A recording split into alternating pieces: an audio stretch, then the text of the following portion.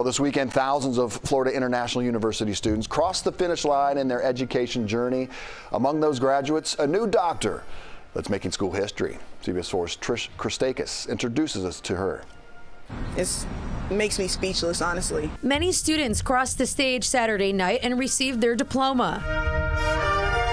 But one student, Chantrell Frazier, has a lot to be proud of. She is the first African-American woman to earn her PhD in biochemistry from Florida International University. They're very proud, very excited. My entire family's here, so proud moment for all of us. She says it took a village, and she's thankful for her family for setting such an inspiring foundation. So on my father's side, I have 4 other PhDs that have been an example for me.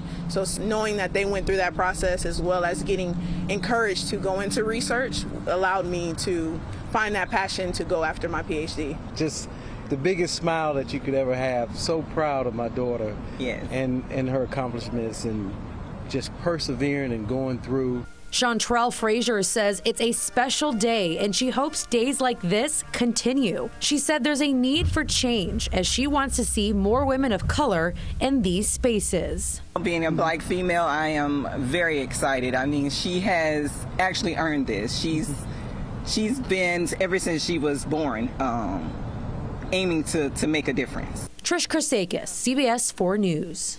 We congratulate her and all of the graduates. As for what's next for Dr. Frazier, she accepted a postdoctoral teaching fellowship in Massachusetts, which will keep her in the Bay State for the next 2 years.